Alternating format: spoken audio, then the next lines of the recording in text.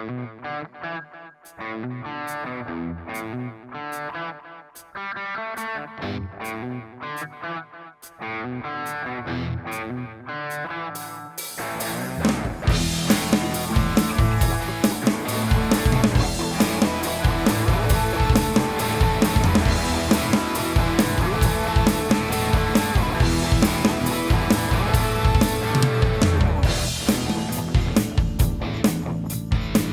sing loud and drown the sea out. Gonna celebrate this life I found.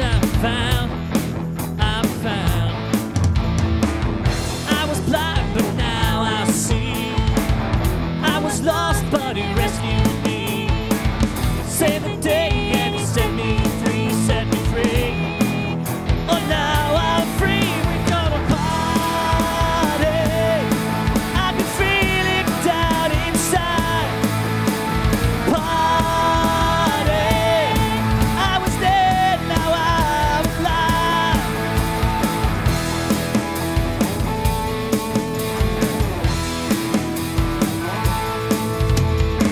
Gonna outshout the heaven now.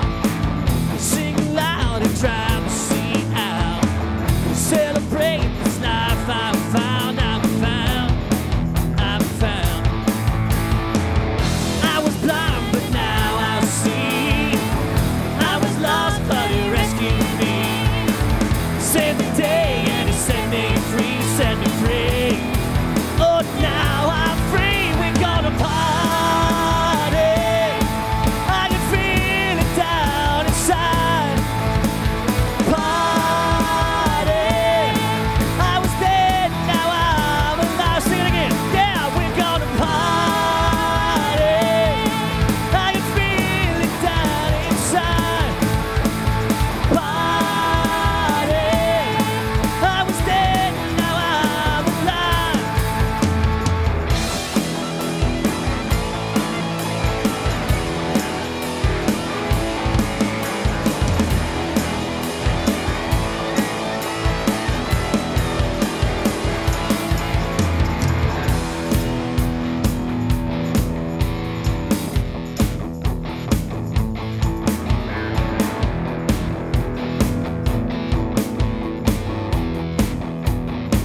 Anybody feel like dancing? Anybody feel like singing along? Anybody feel like shouting? Anybody feeling a party going on? Sing it. Anybody feel like dancing? Anybody feel like singing along? Anybody feel like shouting? Anybody feeling a party going on? Do it again. Everybody stand up. Whoa, feel like dancing. Anybody feel like singing along? Anybody feel like shouting? Anybody feeling a party going on? I hear ya. We're gonna party. I can feel it down inside. Party.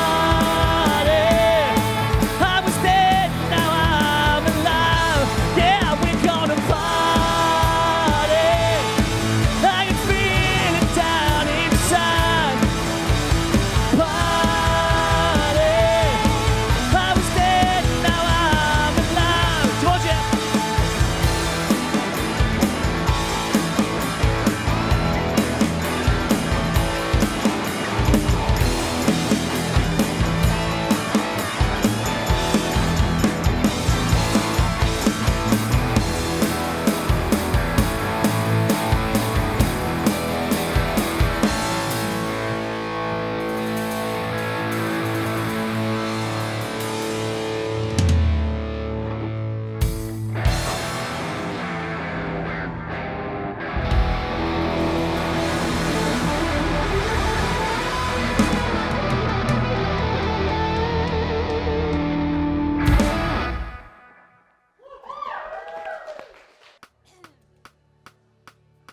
Good morning again. You ready to worship? As Jamie was saying, we're excited about what's going to happen here in this church. Are you? You sing along with us. We will sing, sing, sing, and make music with the heavens. We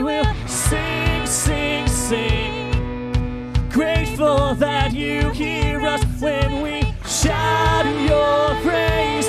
Lift high the name of Jesus.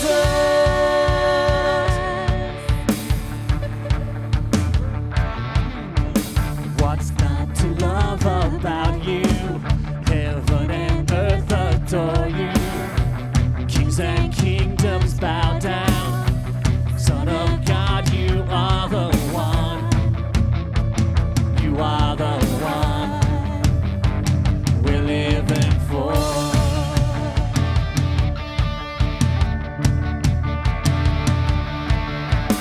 You are the love that frees us. You are the light that leads us. Like a fire burning. Son of God, you are the one. You are the one we're living for. We will sing, sing, sing, and make music with the heavens. We will sing, sing, sing. Grateful that you hear us when we shout your praise. Lift high the name of Jesus. What's not to love? Here we go. What's not to love about you? Heaven and earth adore you. Kings and kingdoms bow down. Son of God, you are the one. You are the one we're living for. We will sing, sing, sing, and make music with the heavens. We will sing, sing, sing. Grateful that you hear us when we shout your name. Lift high the name of Jesus.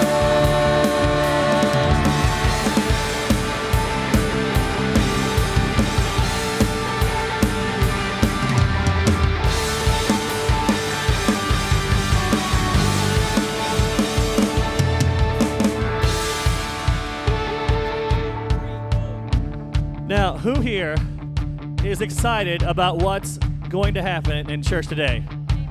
Give me here. Give me a yay, God. So when we sing this next part, I want to hear you sing, sing, sing. Make music to the heavens. Raise the rafters. Are you with me? Are you with me? Okay. Sing, sing, sing. And make music with the heavens. We will.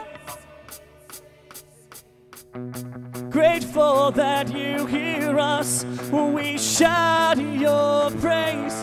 Lift high the name. We will sing, sing, sing, and make music with the heavens. We will sing, sing, sing. Grateful that you hear us when we shout your praise. Lift high the name of Jesus.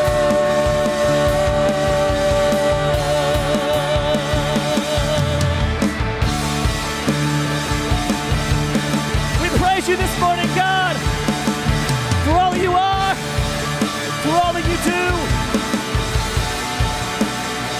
We just thank you for it.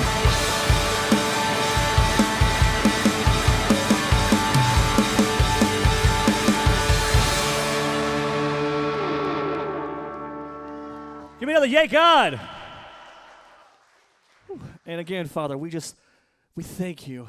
We thank you that we can come into your house and sing your praise and be excited about what's going on here. And just know that you hear our cries when we praise you and when we sing the name of your Son, Jesus.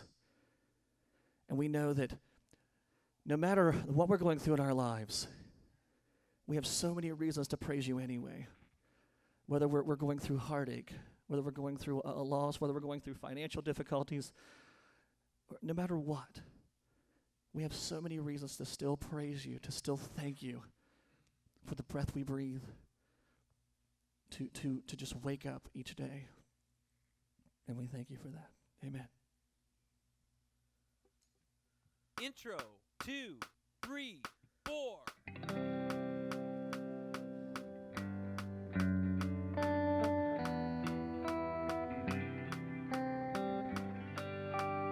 Chorus, 2, 3. Bless the Lord, oh my soul, oh my soul. Worship his holy name.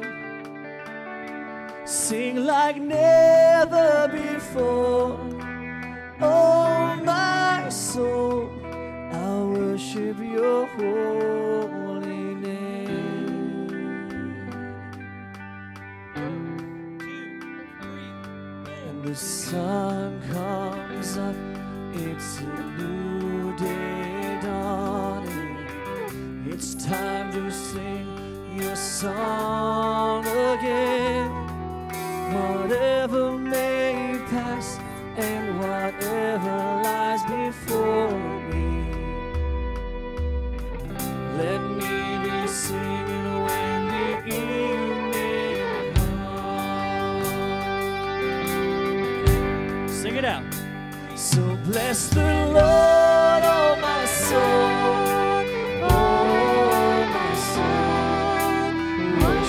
His holy name. Sing like never before. Oh my soul, I'll worship your holy name.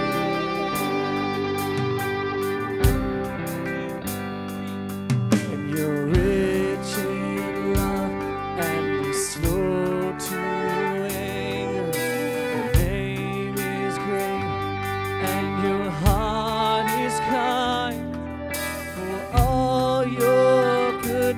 I will keep on singing. 10,000 reasons for my heart to find. Let me hear you. So bless the Lord, oh my soul, oh my soul. Worship his holy name. Like never before. Oh my soul, I'll worship your holy name. So bless the Lord, oh my soul, oh my soul. Worship his holy name. Sing like never before. Oh my soul, I worship your holy name.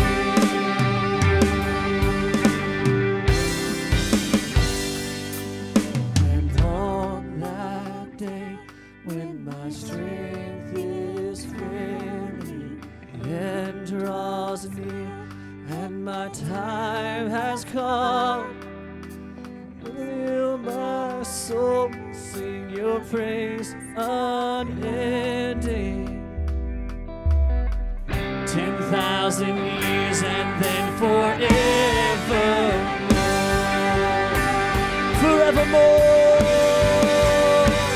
So bless the Lord, oh my soul, oh my soul. Worship your holy name. Sing like never before. Oh my soul, I'll worship your holy name.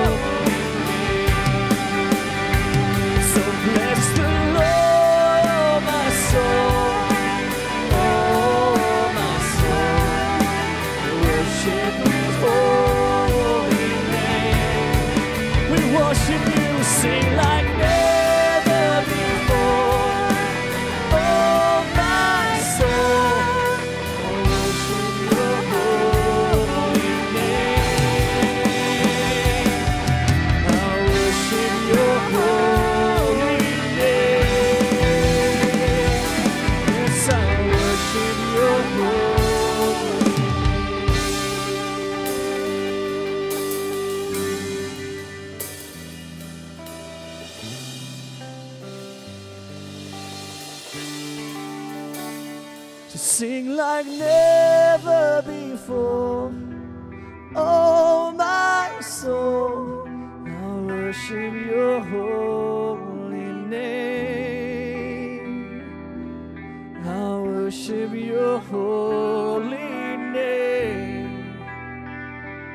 Lord, I worship your holy name.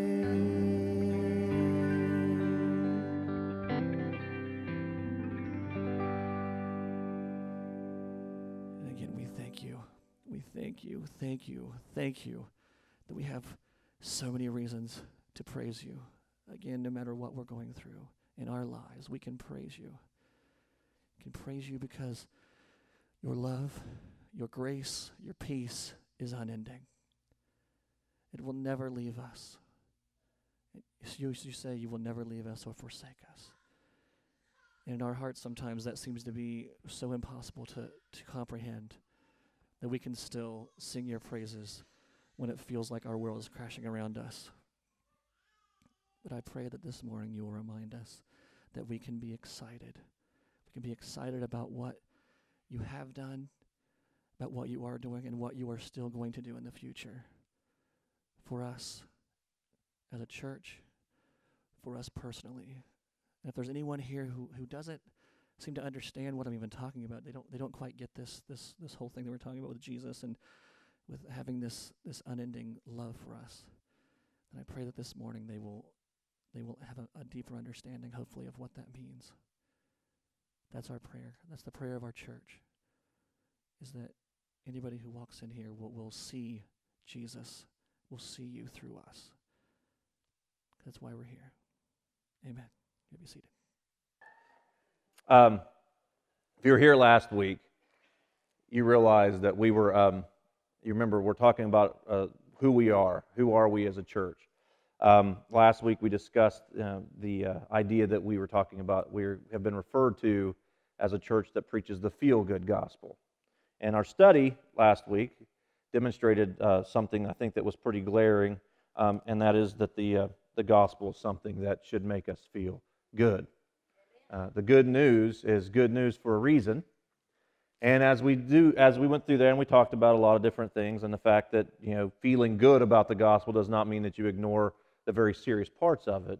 But when it comes down to it, the good news is really, really good.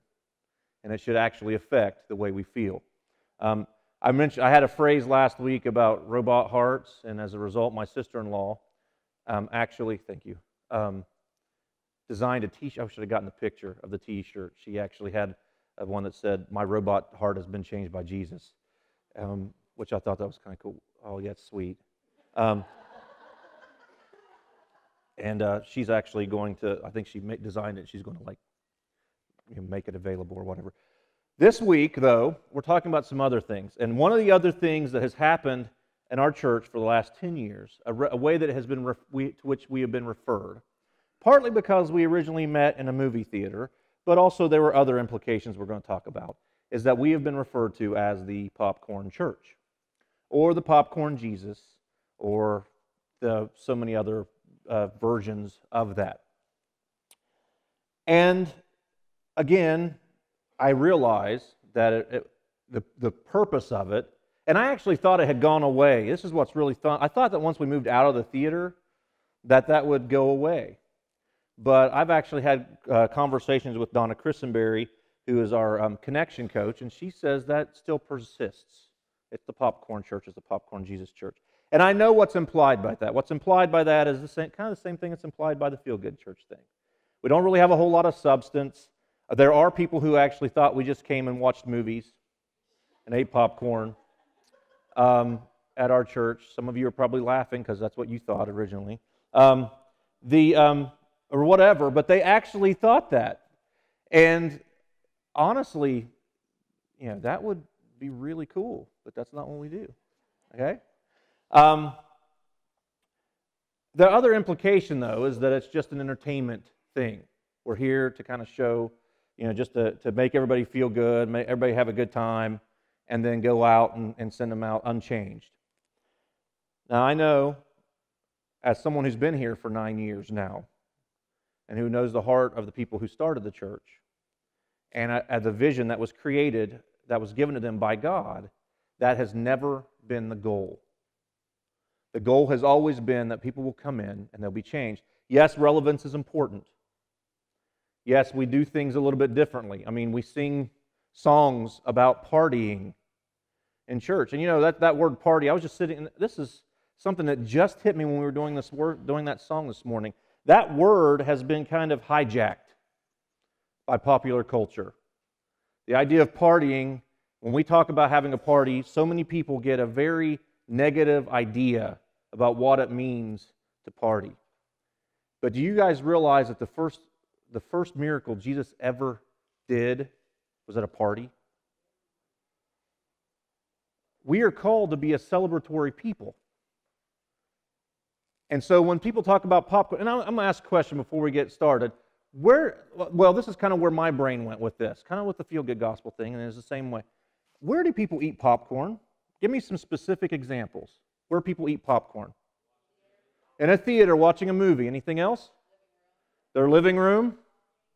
Ball games? The circus? The fair? Or the fair? The what? They have free popcorn at Rural King. Okay. You guys just completely tanked my sermon. Thanks. That one example completely blew everything I was going to say. You can all go home now. Actually, didn't the bank used to have popcorn? OVB, they did popcorn too. Popcorn. We actually have a popcorn machine because we decided we were going to, own it. If we're going to be the popcorn church, we're going to own it. But what we talked about, and one of the things that hit me, because I don't usually eat popcorn at farm supply places, is that in my experience throughout life, the only place that I really eat popcorn is where something special is happening, right? There are events, and one of the things, I was at Gallia Academy High School this week, and popcorn is the only food that's actually allowed into the gym when the games are going on. I was kind of surprised by that. I know why, but it was interesting because it kind of went along with what we were talking about. But when I go to football games, when I go to baseball games, particularly baseball games, but you go to a circus, you go to a movie theater, even at home when you're going to have a movie at the house. I remember as a kid growing up, before you could throw popcorn in a microwave and get it within 2 minutes anytime you wanted it.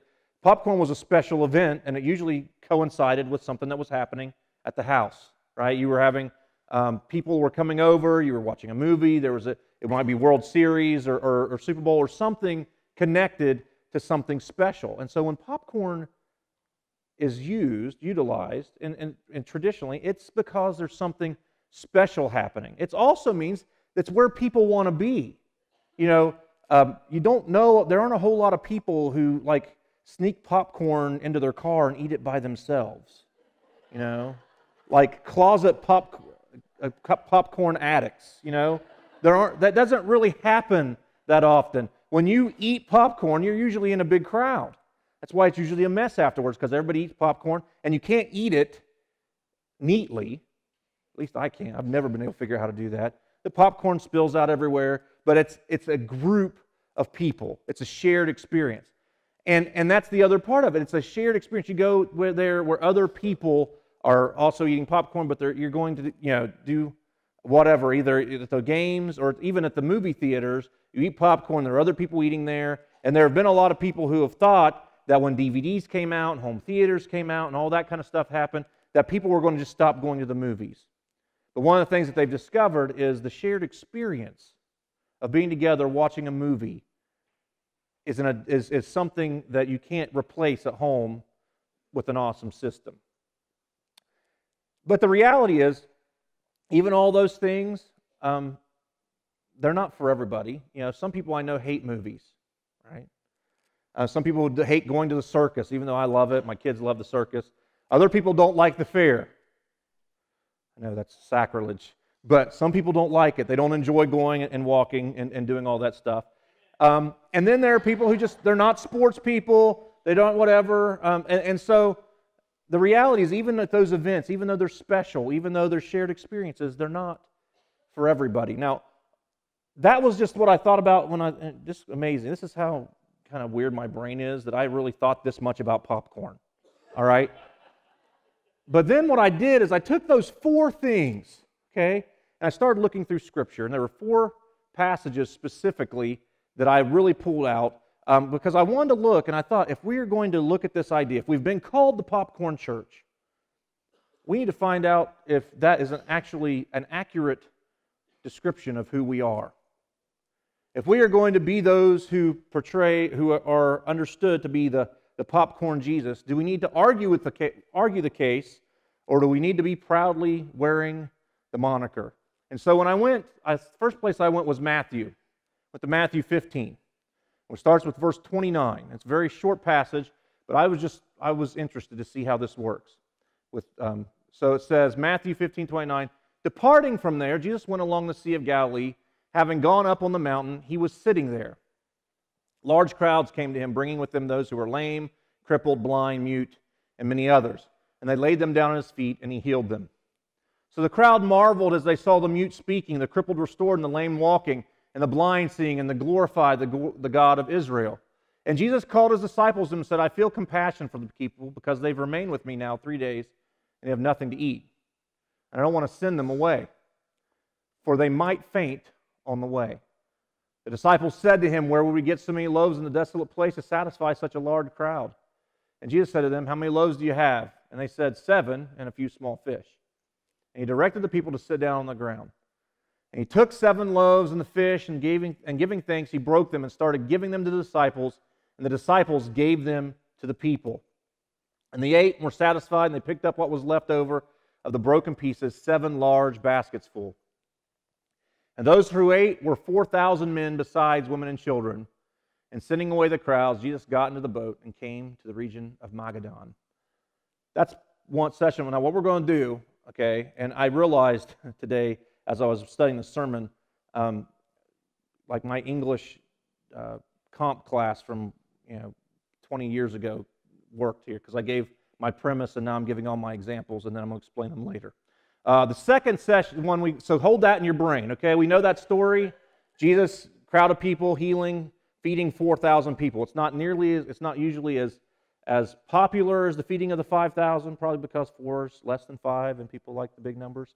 But keep it in your brain, okay? The next one comes from Matthew. And it's actually, we've got 2 from Mark, When we had come to Capernaum several days afterward, it was heard that he was at home. And many were gathered together, so that there was no longer room, not even near the door, and he was speaking the word to them. And they came bringing to him a paralytic carried by 4 men. Being able to get to him because of the crowd, they removed the roof above him. And when they had dug an opening, they let down the pallet on which the paralytic was lying.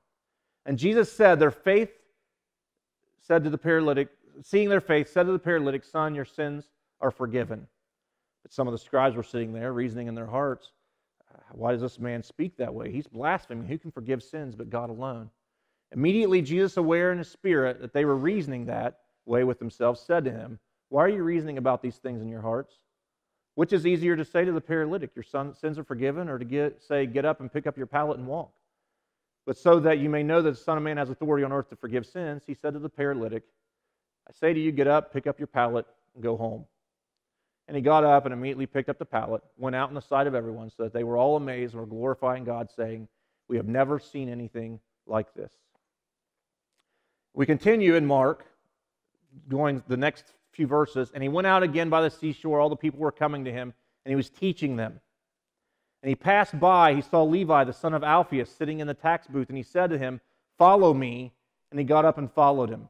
And it happened that he was reclining at the table in his house, and many tax collectors and sinners were dining with Jesus and his disciples, for there were many of them, and when they were following him. When the scribes and the Pharisees saw that he was eating with the sinners and tax collectors, they said to his disciples, why is he eating and drinking with tax collectors and sinners? And hearing this, Jesus said to them, it's not those who are healthy who need a physician, but those who are sick. I did not come to call the righteous, but the sinners. So those are 3 separate things from the Gospels. Now we're going to go to Acts 2. Okay, very common phrase. Usually when we talk about the act, we talk about even the idea of being an Acts 2 church, we focus on the end. Okay, but I want to look at the beginning of Acts chapter 2. When the day of Pentecost has come, they were all together in one place.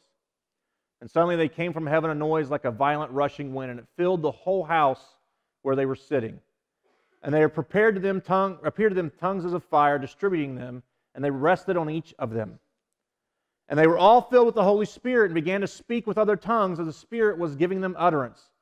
Now there were Jews living in Jerusalem, devout men from every nation under heaven. And when this sound occurred, the crowd came together and were bewildered because of each of them was hearing them and speak in his own language. They were amazed and astonished, saying, "Why are not all these men who are speaking Galileans? And how is it that we each hear them in our own language to which we were born? Parthians and Medes and Elamites and residents of Mesopotamia, Judea, Cappadocia, Pontus, and Asia, Phrygia and Pamphylia, Egypt, and the districts of Libya around Cyrene, visitors from Rome, both Jews and proselytes, Cretans and Arabs, we hear them in our own tongue speaking of the mighty deeds of God." And they all continued in amazement and great perplexing, saying to one another, "What does this mean?" 4 very different episodes, 3 from the life of Jesus, 1 from the very beginning of the church. Pentecost. When I read these, and a ton of other things, there were some things I noticed about this that really focused and redefined how I viewed this idea of being the popcorn church. The first thing that I noticed was that in each one of these things, something extremely special was going on.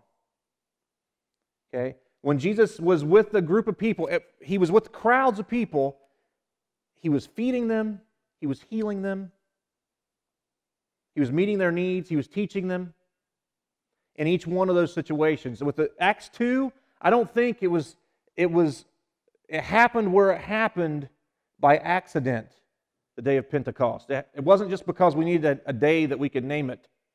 It's like, oh, it's Pentecost. We're celebrating Pentecost. And so people will know for the next 2,000 years when this happened, we will call it Pentecost. They did it because there were groups of people there. There were already crowds of people gathered there who needed to hear the message. And I love it because it says, in Acts 2, it says, when they heard what was happening, they all came over to see. Now after that, we all know the story. Peter gives this huge message, just breaks down the gospel very clearly to this entire group of people. And they're hearing it in a bunch of different languages, all their own language. And it talks about how many people came to Jesus that day. But they came first because something was happening that was special, right? And they came there, and it was, if it had been 1 or 2 people in all of those situations, they wouldn't have, it wouldn't have been nearly as big a deal. I mean, I know one person coming to follow Jesus is as important as thousands, but that's not what I'm talking about. I'm talking about in the framework of telling the story of Jesus and telling the story of Pentecost.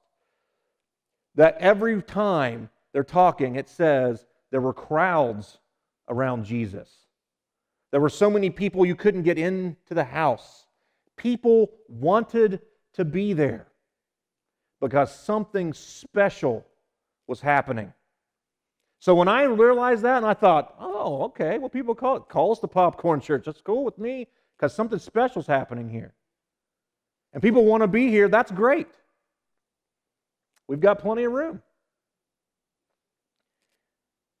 The other part of that was really interesting was that it was a shared experience. I love the story that we read about the 4 men who brought their friend, and it's one of my favorite miracle stories of the Bible because Jesus really kind of sticks it to the man a little bit, the Pharisaical man.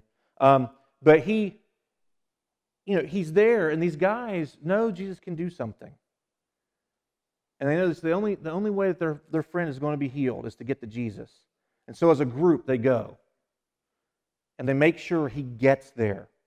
It's a shared experience. I love the fact that all these stories from the Gospels, the reason you've got 4 different versions is because you had 4 different perspectives. And some of the stuff is very similar. And if you get into studying the actual Scripture, a lot of it, there are parts of it that are shared, but there are also just unique elements in the Scripture because it was a shared experience. You had Jesus, you had his disciples, you had the other followers, and you had these massive crowds of people. And so when I saw that, I realized that to be called a popcorn Jesus church is actually a compliment. Now, one of the things I also realized in these verses, and the reason we read so much of them, and I know that's a little bit different because a lot of times when people do sermons, they'll do 2 or 3 verses and really focus on those, but I'm a storyteller. I like to get the whole story. And one of the things that I see in there is that there obviously, in each one of those situations, would have been, but in some of them very specifically, there are people saying, this is wrong. Jesus, when Jesus forgives this guy's sins, and the first thing people say is, why is he forgiving those guys' sins? He doesn't have the authority to do that. And Jesus like, yeah, I do. Watch. Get up. Go home. And they go, okay, well. Now, did those guys become followers of Jesus? No. They were probably the same guys who tried to kill him a little bit later and succeeded, right? He's hanging out with Levi and with the other tax collectors and all these people who everybody views as the sinners. And there's judgment on the outside saying, why is he hanging out with those guys? They're horrible people. And the first thing that blows my mind is that Jesus was attractive to the horrible people. I mean, you realize. I mean, that's the thing that just blows my mind sometimes is that the people Jesus repelled the most were people who were extremely religious. The people who needed him, he attracted. And so he tells them, you know what, you don't need it. You've decided you're well. I'm going to go work with the people who need me because they're the ones who need a doctor. So it's not for everybody. And when I realized that, I was like, hey, that's us. We're not for everybody. But neither was Jesus. Jesus is still not for everybody. You may be here this morning. It's the first time you've been in church ever. And you may have your own issue with Jesus. He's not for everybody. He offered himself for everybody. He loves everybody. His forgiveness is for everybody. But he knows that everybody is not going to decide that he's for them. So when I was thinking about that in the framework, I'm like, okay, now we own this. We own this. We own this. We are the popcorn church. We are the popcorn Jesus church, and it's a good thing. I started thinking about what's going on here at the church. And the first thing I wanted you guys to know is there are some special things happening here at Fellowship of Faith. Okay? People are going to continue every week to hear the good news of Jesus Christ. And that's the most special thing. There are going to continue to be people who focus on helping others and showing care and love to other people. And this morning I've actually asked Nancy Blevins, our care team coach, to come up and talk a little bit. And she's actually said that she's going to bring her entire care team just so they can stand behind her and support her. It's like her posse, I guess. I don't know if she's going to throw down some beats or what. But I've asked her to come up and talk a little bit about kind of what's going on with the boxes you see here.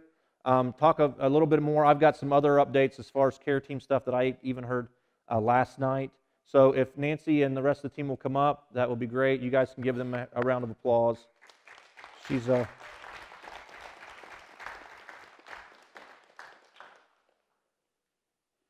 they're coming.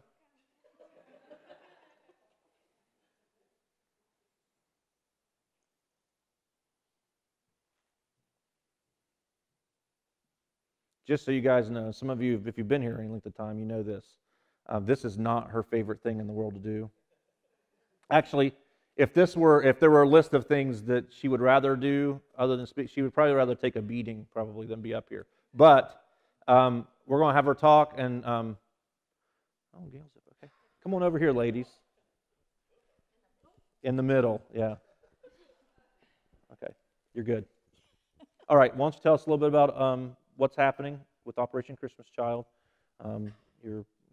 Vannas can do what they need to do, but all right, it's good. Okay, thanks, Jamie. This does fit right in with what Jamie's talking about. Yeah, right there. That's where Right it there? goes. Yeah, that's where it goes. Just have to stay still. No, that's fine. Just needs to stay pointed at your face. Okay. The next few weeks, we're going to be promoting Operation Christmas Child, the shoebox ministry of Samaritan's Purse. Our goal this year is to fill 200 shoeboxes. And we've got a little different approach, thanks to the committee the other night, deciding that we would use the ticket system. That kind of goes along with popcorn. Yeah, it does tickets. You're right. It was perfect. We could be called the ticket church. Now she's a comedian. So Paula's going to explain about, she and Amy, about the ticket approach to the Operation Christmas. Amy's going to do it? No, Paula's going to do it. Oh, okay. Amy's on vacation. I was going to say, she's not even here. Lusher isn't here. Thought maybe she videotaped Tracy it. isn't here. They're the rest of the team. Okay, we've had a lot of success here at our church. You guys have been awesome with the ticket program for the snack packs and also the care mail, which there are some updates, some quotes from all our college people out there too. So we have a box of that. The price of each ticket is about $10, right around $10. And they have items on them that Leslie will show you as I talk here. Amy was able to, she's our magnificent ticket maker, shopper person lady. She got all of this stuff in this bag that Leslie's going to show you for $14, and that can fill right around, the stuff will be divided between 3 of the boxes. So that's that. And then we also have a box of, because we'll need to put shipping money in these. So we have the box that has the $ sign on it. Each ticket is $10. So those of you who just want to hand money, some of you like to do that, you don't like to go shopping or whatever, you're welcome to do that, and that'll help us cover the shipping cost of all these 200 boxes. Okay. All right. Thank you. Are you finished? All right. Oh, okay. All right. That is one method of filling the shoe boxes.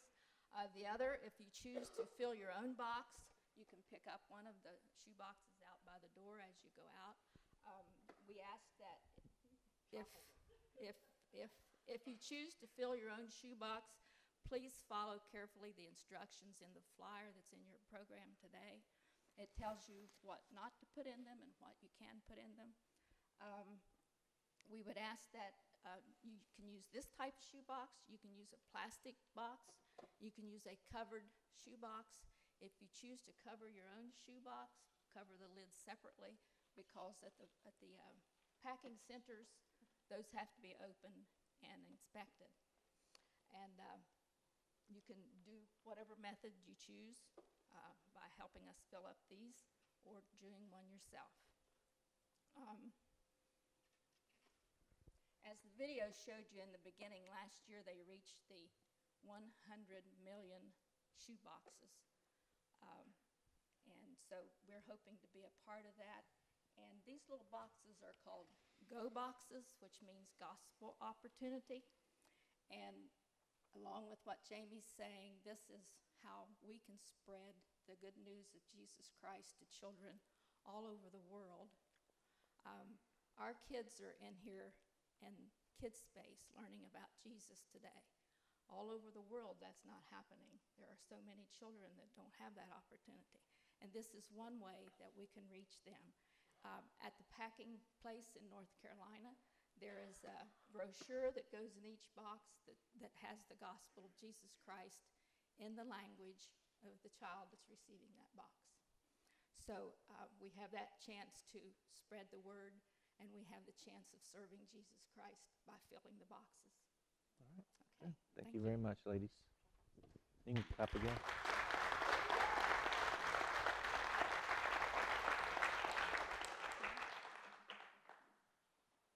Just hit the mute button. All right. Oh yeah, they'll be outside. So you can look for the green and red box afterwards if you want to participate in that. Which, like I said, they're trying something new. They said that they're trying something new with it to try to figure out what's going on. The goal is, like they said, 200 boxes. One of the things that Nancy didn't mention, but I'm sure she would want me to mention because I know it was something that changed from last year. With these boxes, they really want you to stay with standard size shoe boxes. Okay, that's why all these were the same size, about this